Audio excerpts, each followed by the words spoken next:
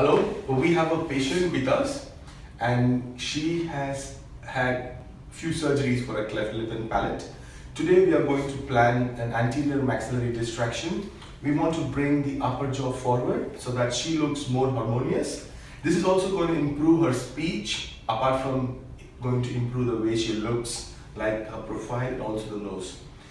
Can you open your mouth for us, please? Okay, if you look inside, I'm not sure how much you can see, but the orthodontist has designed and planned a device which is based on the tooth inside. Then we will do a surgery now, cut around the device and turn the screw and the whole face will come forward.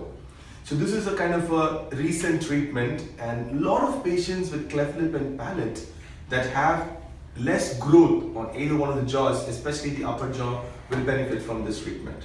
Thank you.